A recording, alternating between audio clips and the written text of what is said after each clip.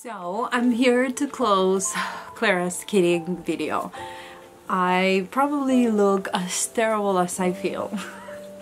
It was a crazy night. By the time that she started kidding, which was about she started pushing it around 7:48. I was trying to time it because I wasn't seeing any progress in Clara. I'm telling you, she was uncomfortable. She was having contractions all day long, 12 hours of contractions. And she wasn't doing the stuff that I thought she should be doing. And there was at one point at around 7:30, I was with my daughter and we started to notice that she would go through a contraction and then she'll close her eyes and fall asleep.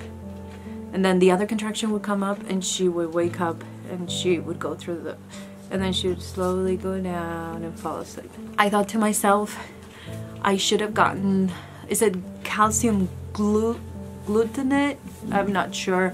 I put it on the screen. It's basically something that you give your does when they're not progressing in their labor. And I remember reading in this book that Heather at Sage and Stone Homestead recommended, Holistic Guide to Goat Keeping, something like that. It said that if your doe was 5 years old or more, it said something like it was past its prime and they're 5 years old. And I'm like, if 5 years old is past their prime, I don't know. So I didn't really pay attention to the end of the sentence that said to get that calcium supplement so you can drench them with that when they're stalling in labor. You wouldn't believe how much I wanted to kick myself in the head for not having that, because I felt like the 12 hours that this process took to the point that she started delivering those babies might have been shorter and not so stressful for her or for me, thinking that something was really wrong. That I was, at that point, I was really worried. Now, 7:48, I asked my daughter the time, my phone had died. I had no more battery on my light because I was using it throughout the day. I had to go get a flashlight. The flashlight light sucked. It was like so many things not working at the same time. And so in the end, at 7:48, I said, okay, she started pushing with the forelegs and her neck. And according to some books that I read, that's the indication that she's pushing, that's actually active pushing. Even though she's not screaming, she's not, you know, if she's pushing with her entire body, her legs pushing forward or outwards, whatever you want to call it, and their neck, it's going down, back like this, then that means that they're using all the power to push, and you should see a kid within 30 to 45 minutes. It was 30 minutes later and she wasn't pushing any baby out. All I could see was a little bit of a white discharge that's been there for about 30 minutes at that point. So I thought, oh my goodness, I'm gonna have to go in. There's probably a breech kid. And I watched this video recently about this breech kid that instead of coming with the head or the tail, was coming like this. So the lady grabbed one of the back legs and the kid got stuck. How do you get it from the side? So I thought, I'm pretty sure that's what it is, and that she's being stalling because she can't push this baby out. And then at the moment where I have the gloves, I have the lube, I have everything ready and I'm gonna go in, I start seeing a bubble. And I thought, thank God.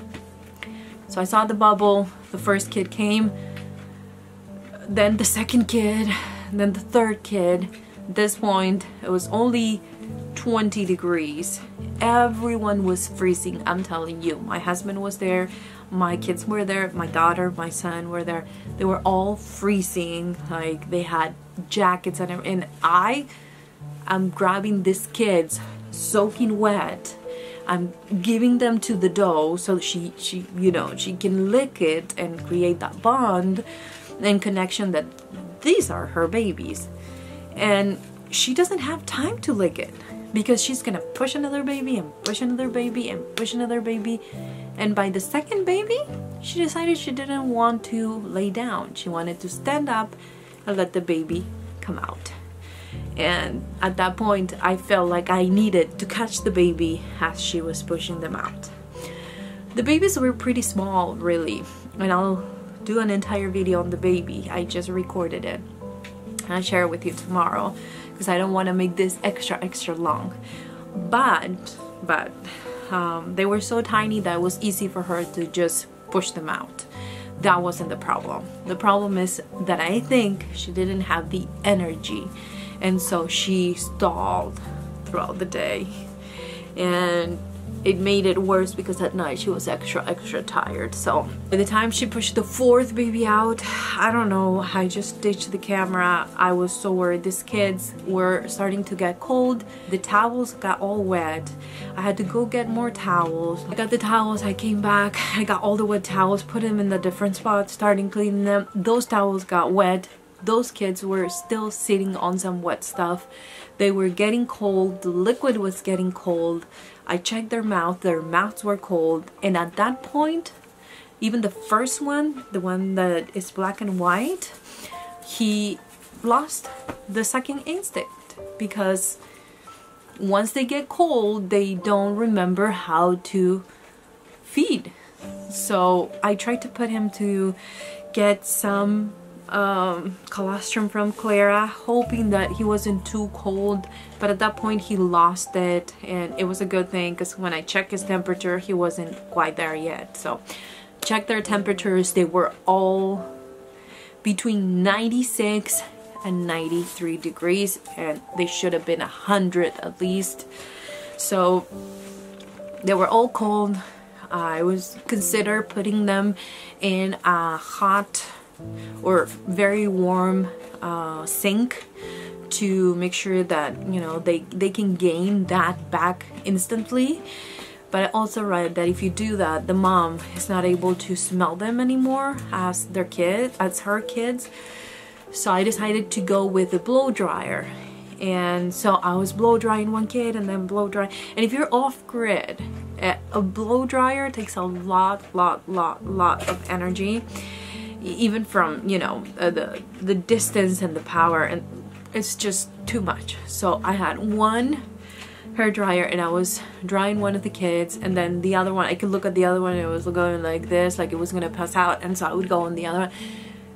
So long story short, I didn't record everything because at that point it was survival mode. If these kids were not warmed and given colostrum immediately, they were surely gonna die. Even the big one, it was just too cold. And once a kid gets cold, it not only loses the sucking instinct, but they start to get lethargic. They basically fall asleep, curve into a ball, and die. And I really didn't want that to happen, and I really didn't want to break the bond between Clara and the kids. So that's why Clara is right here, and the kids are right there in that box. You probably, it won't focus because of the little playpen there, but the 4 kids are there, and they are so cute.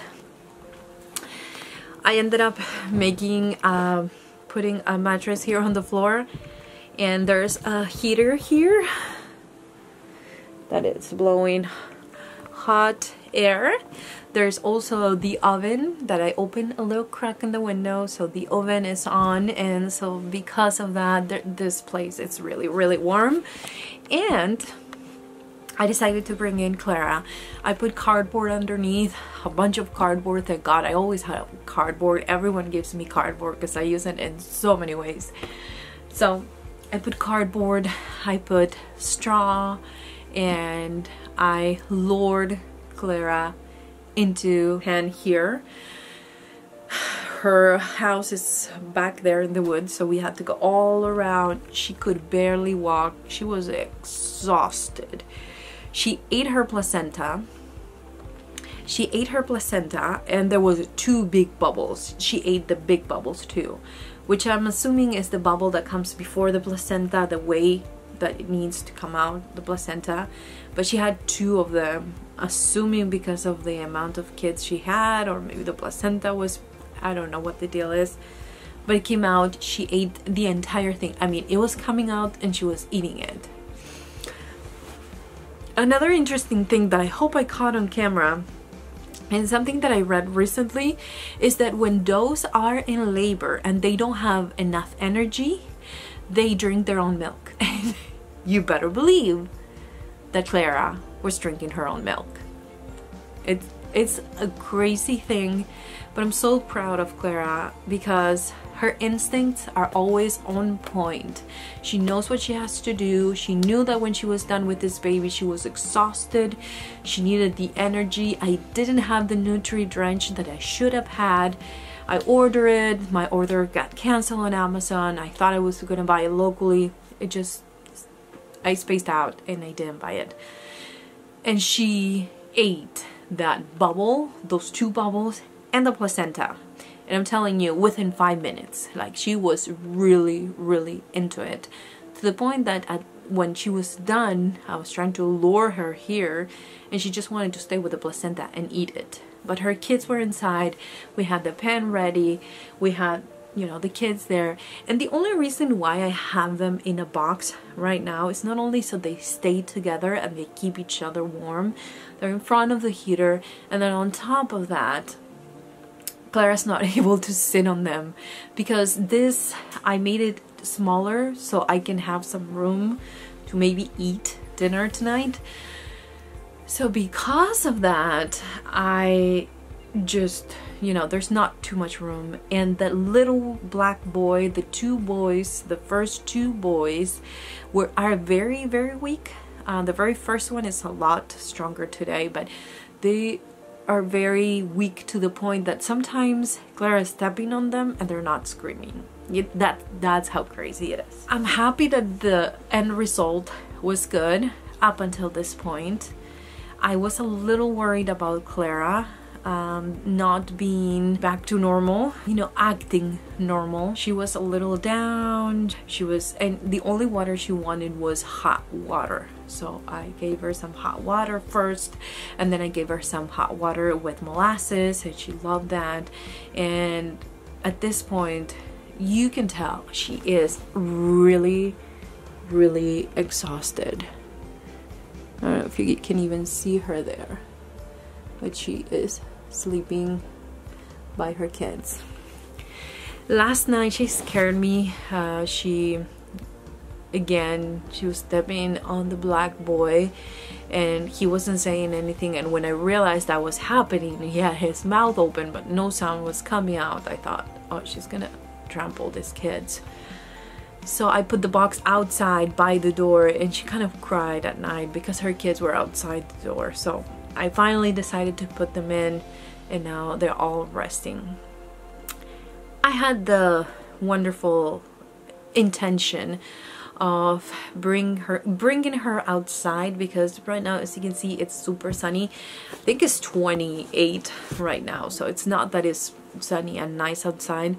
So I need to keep these kids for at least a couple more days in here until they are, at least the black ones, gain some weight and are a little bit more perked up, for lack of a better term, so they can fight for their teeth. And I can, you know, I can still supplement with bottles. I don't mind doing that, but I really would like Clara to have this bond with his kids and stick up for them when they are in the pen with the other girls who are going to be mean to them because they're the new kids in the block. So I went to bed at 1 a.m. I slept right here on the floor in the mattress and sleeping bag.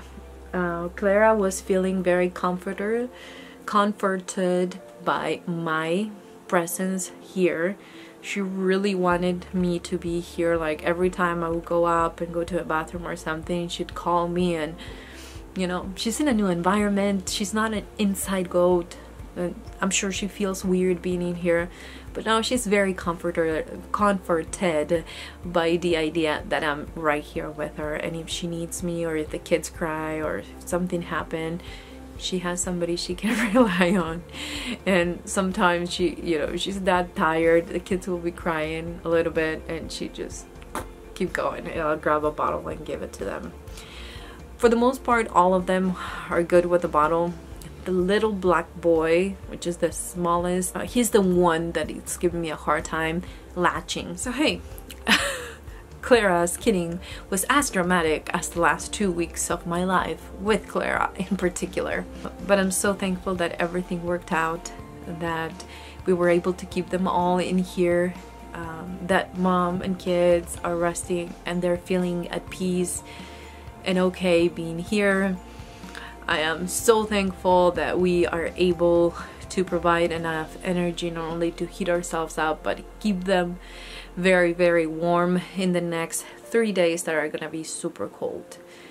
I can't wait for them to go outside and explore the world and be jumping and be healthy and be happy. But they're not there yet. It's gonna take them a few days to catch up and to gain some weight. So I will be weighing them every single day. They should increase 4 ounces every single day, and that way I know that they're getting enough nutrients, enough milk, and that they're not only going to be healthier but also going to grow in size, and that will help them get more energy and be a little bit more fun of a baby goat. So these are my baby goats with less than 24 hours. I would say that right now they're probably about 16 hours or less. So isn't that the sweetest sight ever? I just I can't. When Clara sees that door open, she thinks, okay, we're going outside. No, we're not going outside, sweet girl. I'm sorry. You have to rest. Yeah, get your energy back. But look at those kids. So this black and white one is baby number 1. That black one that is so hard to tell is baby number 2. Baby number 3 is this white one that has this fun light brown with gray silver color. And then number 4 is this beauty. And Clara is back to her skinny legend self. I'm telling you, people were like, she can't have 4 kids in that belly. Oh yeah, she can, because otherwise she's this skinny. She's been such a great mom.